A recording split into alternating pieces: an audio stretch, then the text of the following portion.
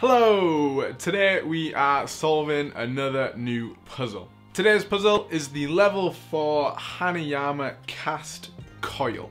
It is made up of 2 bits, which makes me think, how hard can this one be? But we've eaten our words plenty of times before with puzzles that we think are going to be much easier than they actually are. So today we are going to find out just how hard it is. We are going to attempt to separate those 2 pieces and solve the puzzle. We are then going to attempt to reassemble those 2 pieces, and then at the end, as always, we will rank it on our easiest to hardest Hanayama scale according to me done so far. So let's get straight into it. So here is the coil puzzle. Now, before we explore what movements we've got to start with, let's have a quick look at the box. Obviously this is what we've got, this is what we want to aim for. And here you always get like a little bit of a hint. So it says, it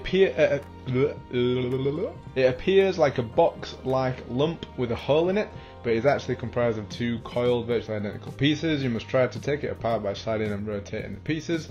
Although the pieces are angular in shape, they can be rotated in unexpected ways, making their movements quite intriguing. And designed by Eddie Nagata from Japan. So the only important bit there, I think, is virtually identical pieces, which essentially means they are not identical. So what movements do we have?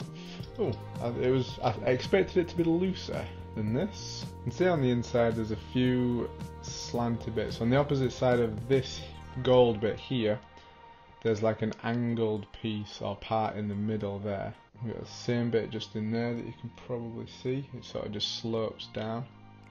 Oh yes, there it is. So we can apply a little bit of force. So now all these slants and things like that, I'm guessing, are going to be what enables us to make like the final moves. Or sorry, not the final moves, the next moves. And from here, we can't go side to side. We can go up and down. And when we go up and down, we've got some twists, but not much. I'm quite happy just moving it around and finding different movements instead. Oh, we're back where we started. I thought I was way further away from that. So we're in there, we come out. The only move that seems to make sense then is to immediately twist it to here. And we can't move up and down, but we can move this way and this way. If we go that way, no, we're just going back to where we were. Trying to figure out where the next move was, and it's a twist. So we come to here, and then we twist in there. And it seems like that so far there's only one route out, if that makes sense. I'm also trying to just move the silver bit, just so it's easier to track where I've been, where I'm going, etc. We've got no movement from this position, and that twist there seems too nice not to be the right one. Maybe this move here is a dead end, so we don't come up and then twist from there. Maybe this is a dead end. I don't seem to be able to get anywhere from there.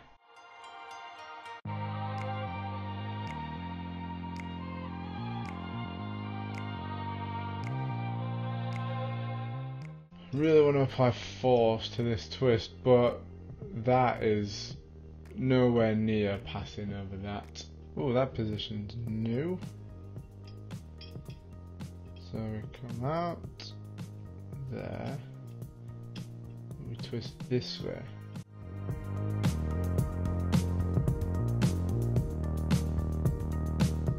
So we just made about 4 different moves, all feel right. I'm just trying to remember where we're going. Reference point I'm using is this bit here, so I know we sort of come over the top and then left and then in and then there. Getting back to theirs should be fairly straightforward. Come over the top.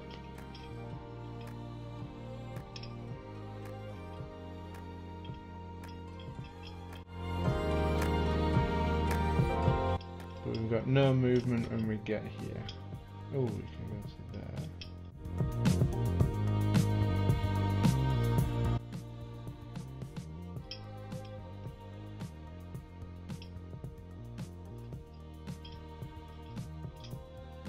Hey, there we go. Wow, I really enjoyed that one. That was brilliant. Here we go. Really should have remembered that first position, or that last position even.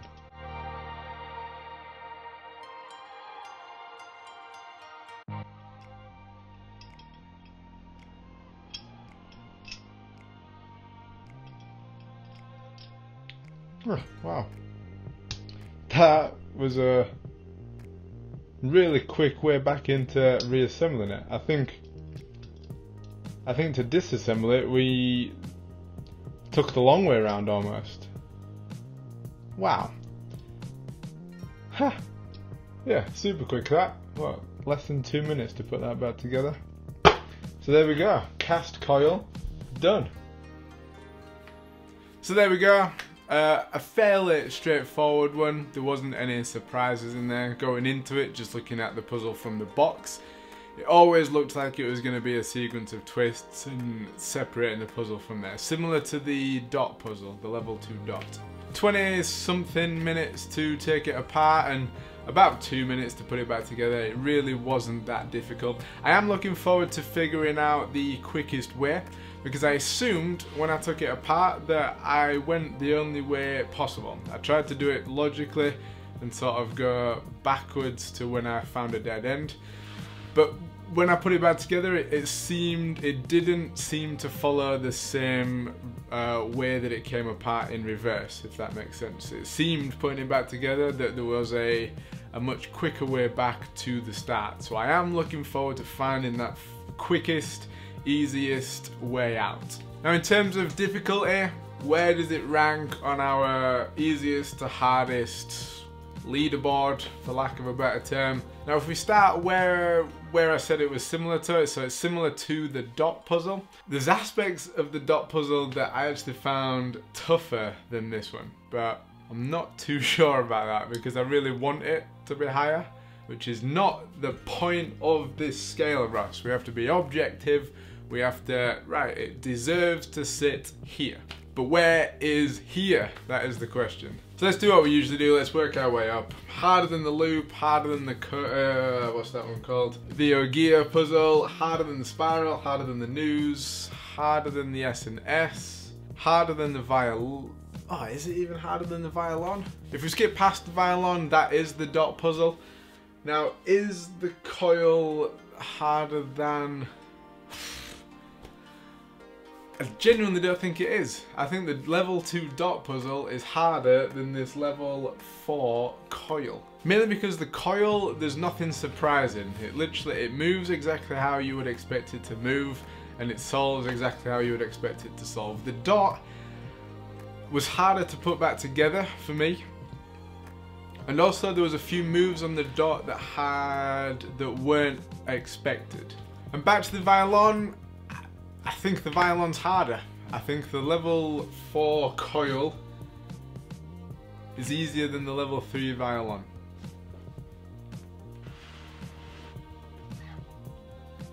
So there it is. There is the coil puzzle and its ranking. It is now the lowest ranking level 4 puzzle that we have done so far.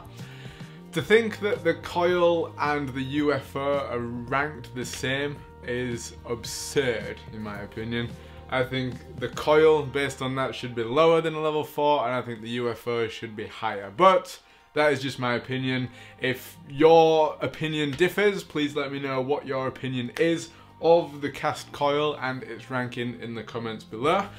Thank you very much for being here. If you want to see me solve more new Hanayamas or these for the first time and the step-by-step solutions for every single one of them, then click my face here. You can go straight to those videos just over there, and I will see you next time. Peace!